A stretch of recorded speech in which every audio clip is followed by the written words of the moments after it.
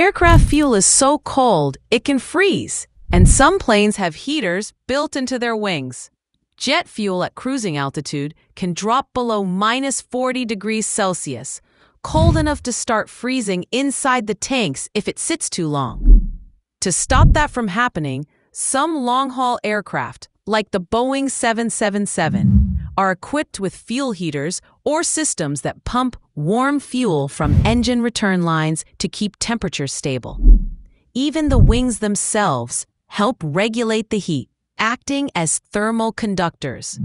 If the fuel gets too cold, it doesn't burn efficiently, and that's a risk no one wants at 38,000 feet. So yes, your plane is heating its own blood mid-flight. Comment fuel freeze if this fact just raised your in-flight temperature. Follow the Cockpit King for aviation truths colder than they look.